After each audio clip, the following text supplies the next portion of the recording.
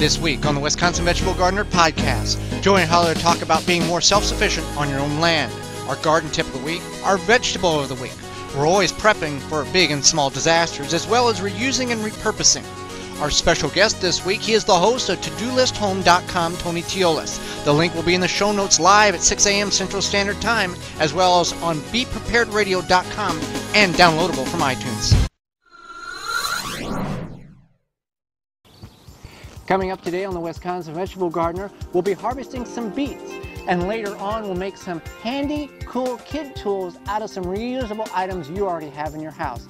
All that and a whole lot more coming up today on the Wisconsin Vegetable Gardener.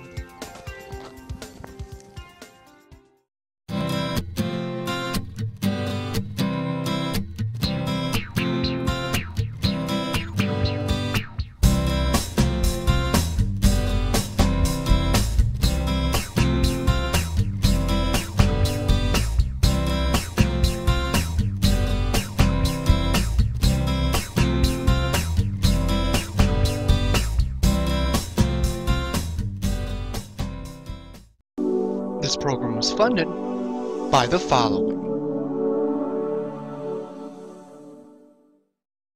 At dollarseed.com, all of our seeds are only $1 a pack. And we have online resources that teach you all about the rewarding hobby of growing your own plants, flowers, herbs, and vegetables.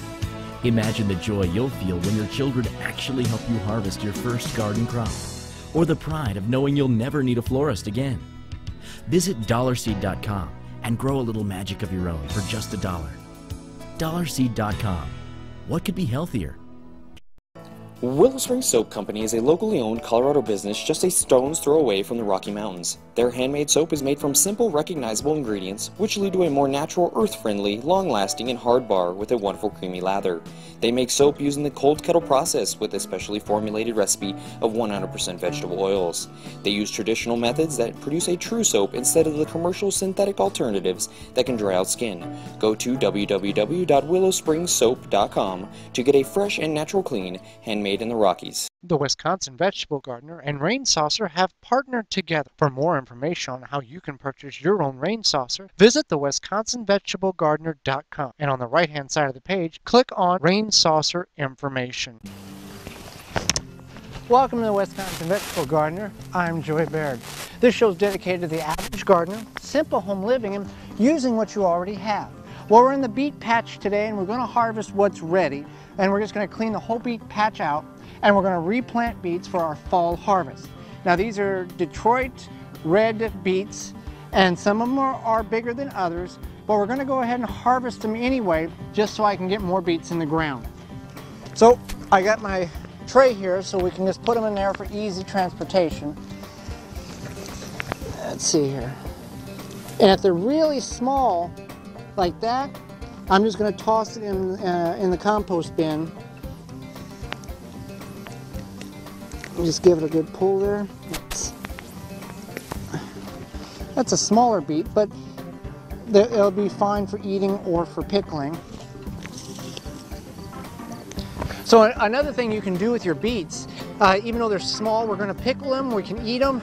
The tops of the beets are actually edible. Now, you don't probably want to use a whole salad of just beet greens, but you can pull them off the stem and eat them just like that, and they're edible. And it's another way of getting your greens for your meal. So we've got some big beets, some small beets, and you can also just take the beet tops and put in the compost bin, but they're edible, so you might as well try to eat them. Now in this row here, I've got some golden beets that are smaller, bulb size, and I'm just taking my fingers and rolling around the top. That's a decent sized one. I'm going to pull that one. And we'll leave those just to get a little more growth out of them, because I can plant around them as we plant our second planting of beets. All right. Decent size. Most of these are about golf ball size. Obviously, you know, the ideal beet would be about the size of a baseball or tennis ball, but you can only get what you can get. So I'm not too disappointed. I'm happy we got something to harvest here. So That's a little bit bigger. That's a nicer beet.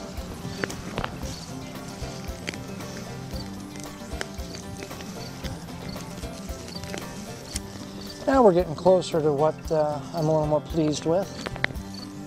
That's a nice one there. They got nice long roots, and now I benefit the length of the root here.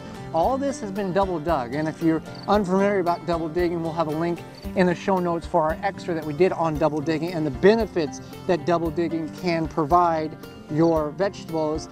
With a 6-inch root on your beets, you don't get that in just regular soil. So I contribute that to double digging. Let's see, here's a nice golden beet. That's a little bit bigger than a golf ball. That's nice. I'm going to pull that one. That's a good one. Oh, here's a nice one. That's what I'd like to see. Every beet be. That's the smallest of the big beets that I'd like to see. But again, you get what you get. So I'm going to finish harvesting these here. Okay, we didn't do too bad. We got a couple cucumbers from our cucumber vines over there that was hiding, so I went ahead and harvested those. I mean, you're not talking terrible beets. I've seen worse, but I've seen better. But I'm pleased with anything that I can grow in my garden to provide food for myself. So we're going to take and as you see here, some of these golden beets that we've left. That one's a little smaller. That one's a little smaller. Here is, I believe, some form of a walnut tree that I'm going to leave because we will dig that up, put that in a pot, and transplant that to somewhere more beneficial than in the garden. So I'm going to take and we're going to till this up with the hoe and run the rake through it to get the weeds out of it. And we're going to plant some more beets there for fall harvest, and we'll get them watered in.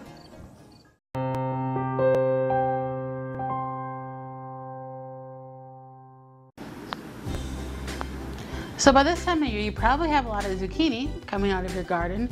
And if you're anything like everybody else, you're probably sick of making banana bread or zucchini bread, even zucchini relish, what have you. So here's another use that you can use for the zucchini. We're gonna make zucchini chips.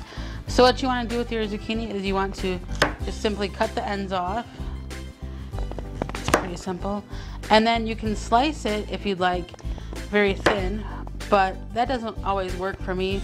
So we have one of these handy mandolin slicers, which I'm going to use here to slice it. You want to make it about the thickness of a quarter. And while you're slicing it and getting your zucchini prepped, you want to preheat your oven to 225 degrees. And I just want to let you know these do take about 1.5 hours to 2 hours, somewhere in there, to bake. So this is not something that you can do quickly. If you're in a hurry or something, you definitely want to allow yourself the time. Okay, so we have more than enough here. You can set that aside for another batch or some other use. And basically all you're going to do is you're going to take a cookie sheet just like that, and you're going to lay your zucchini out flat, just pretty simply like this. And you want to, if you have some tin foil or parchment paper or one of these handy things, you would definitely want to use that. So we're just going to lay them out.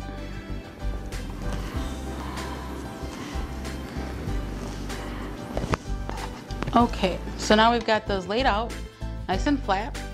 And then you want to take some cooking oil spray real quick and just give them a quick little shot.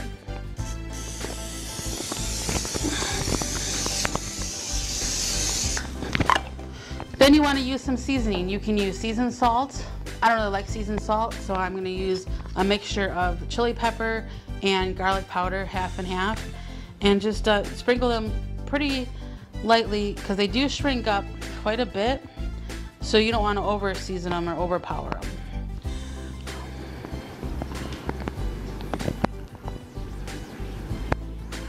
Okay, and of course if you have more cookie sheets, you can do more and just get them in the oven, but we're just going to get these in the oven right now.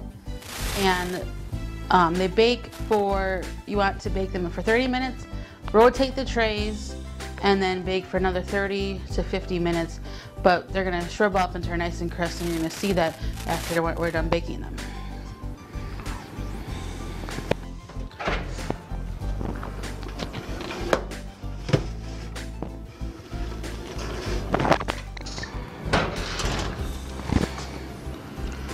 So now the zucchini is done, and as you can see, it shrunk up quite a bit, and actually ours did get a little bit overcooked, but that's okay. They don't taste burnt and they don't smell burnt. They're just a little brown, but that's okay. But you do want them to be dry. So as you can see here, they're nice and dry and crisp, and you just can break them, you know, and they're basically like chips. So you can try different seasonings. If you want to use seasoned salt, go ahead. Maybe you have like a seasoning you use on ribs or something that would probably taste good. Maybe give them a barbecue flavor. The chili powder and the garlic taste really delicious as well. So go ahead, give them a try, and enjoy a different use for your zucchini.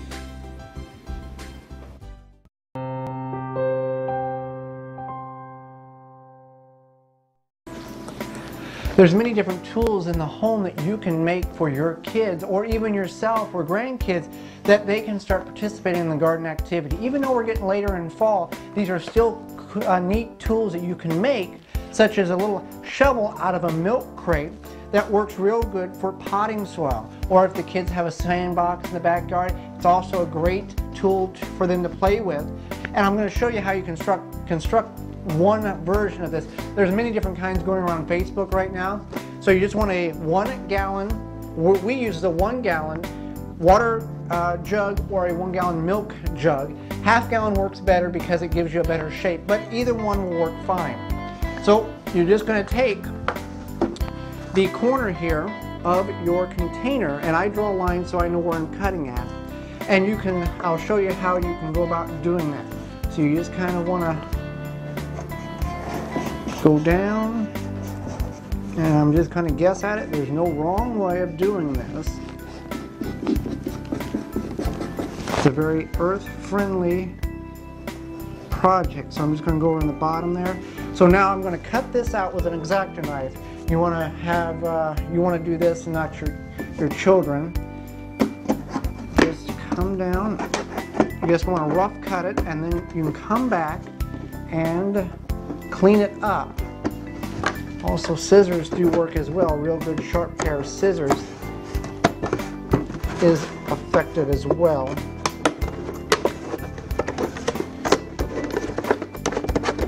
Right, now we'll cut across the bottom here.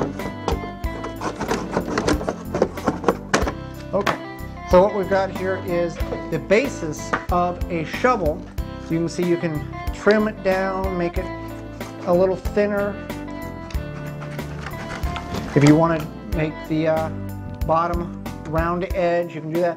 Again, with the half-gallon milk container, you're going to have a much more structurally sound piece because it's going to be more straight on the sides. Now, with the Facebook version of this, you can cut this portion out so you have an open handle, which I'm going to do, and we'll leave this one alone. Either way works. I'll show you the difference between the two here. Get this.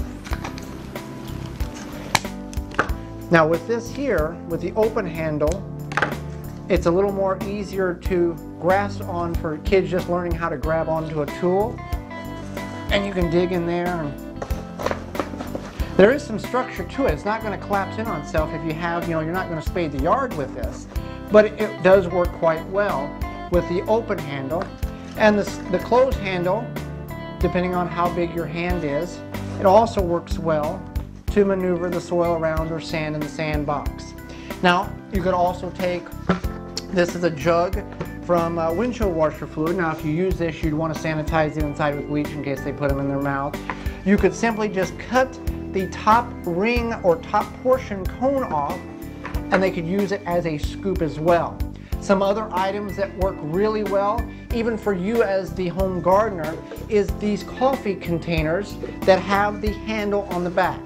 Now, they come with a lid, they're square, so you just want to cut the top perimeter off to where you have a scoop. This works really well if you've got potting soil in a container and you want to scoop and fill pots up with, instead of having to buy a shovel. They're earth-friendly. You're recycling it by using again, so it's another way of going about recycling items in the house to use in the garden. And if you have a creative device that you've designed, we want to see about it. Send us a photograph at the Wisconsin, go to our webpage at the WisconsinVegetableGardener.com. At the bottom there's a contact that will send you directly to our email. We want to see how creative you can be with the items that you've already created in your house. So if you have a unique one that you use in the garden, send us a photograph.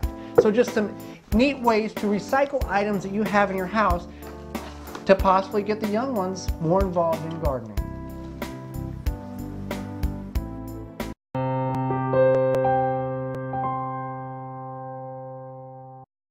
So we're going to dig some potatoes. Well, not here at the big garden, at the small garden, but we did do some test digging here on some of the plants that had already died, and we got a few results here.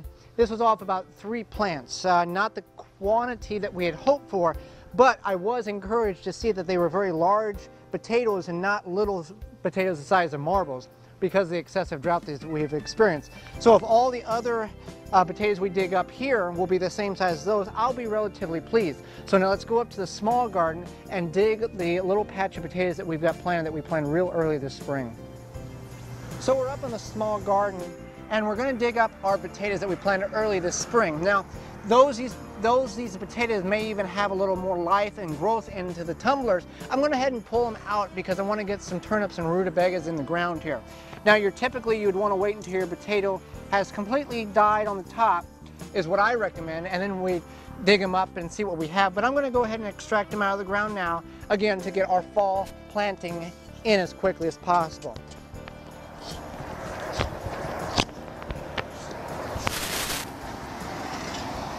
So I got to be careful because I'm limited amount of space here to dig these up without getting anything on our beans here or our eggplants and tomatoes, our eggplants and our pepper plants. So there's one. Just going to get that out of the way. Got to be careful so we don't cut into the potatoes when digging up. There's a nice one. Garden fork works best, but we left that at the large garden, so we'll just use a shovel here. And the best way to do it is, oh, there's a nice one. Get underneath it and just kind of, shake the dirt. As you can see, there's another potato. I'm just kind of mound it up here and then I'll fill the hole back in just to give me here's another one. Just to fill the hole back in whenever I get done. Sometimes the soil's loose enough here because we've watered quite a bit that you can kind of get your hand in there and fill for the potatoes so you don't damage any of them. Oh, there's one. Alright, I'm going to slide underneath and shake the soil up at some good potatoes here. Some Yukon Golds. There's another one there. Not that big, but everything counts. Well, that's a rock. It almost looked like a potato. Here's one. Now we planted, I believe, 5 or 6 potatoes here. There's a nice one. And we've kept them watered more than we were able to at the other garden with this excessive drought. Okay. Planted. Oh, there's more there. And there might be a chance that there's some more potatoes in here somewhere. So that will come up next year like we did at the big garden. We had a handful of them that we had missed last fall. All right, that appears to be everything. So out of that little 3-foot section, we got, I would say, at least a pound, maybe a little bit more. So just a little area can produce, on a poor year, a good quantity of potatoes. And even on a really moist year, as we kept these watered, you might even get more out. So always plant potatoes if you have the space available. It's a fun crop to grow and a fun crop to harvest.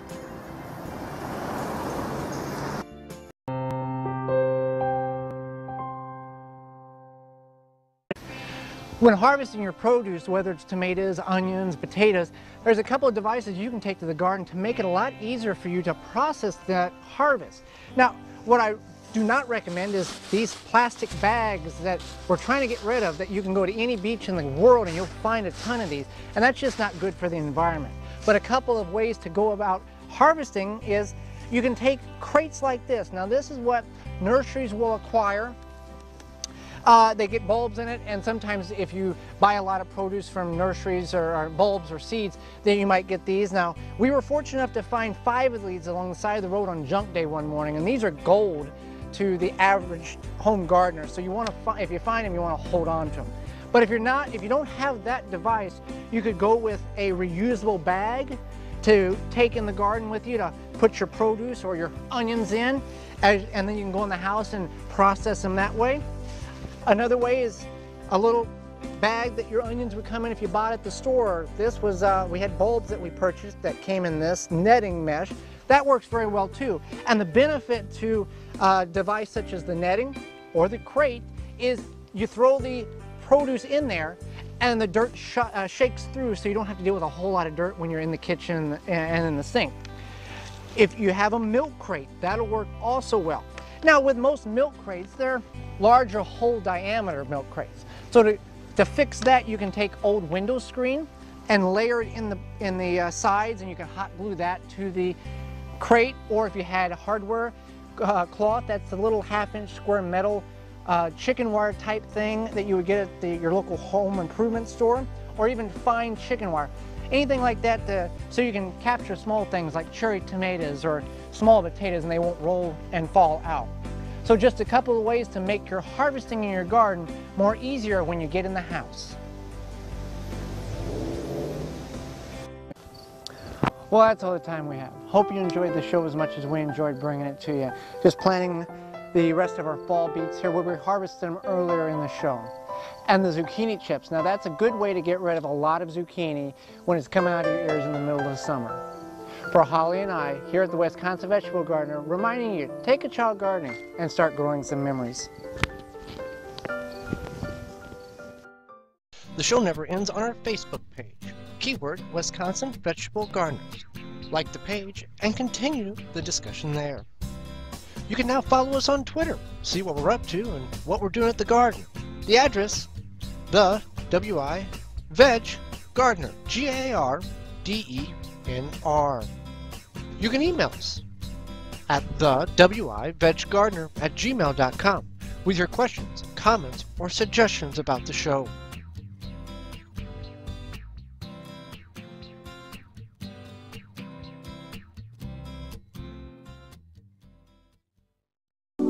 This program was funded by the following. At dollarseed.com, all of our seeds are only $1 a pack. And we have online resources that teach you all about the rewarding hobby of growing your own plants, flowers, herbs, and vegetables. Imagine the joy you'll feel when your children actually help you harvest your first garden crop, or the pride of knowing you'll never need a florist again. Visit dollarseed.com and grow a little magic of your own for just $1. Dollarseed.com. What could be healthier? Willow Spring Soap Company is a locally owned Colorado business just a stone's throw away from the Rocky Mountains. Their handmade soap is made from simple, recognizable ingredients, which lead to a more natural, earth-friendly, long-lasting, and hard bar with a wonderful creamy lather. They make soap using the cold kettle process with a specially formulated recipe of 100% vegetable oils.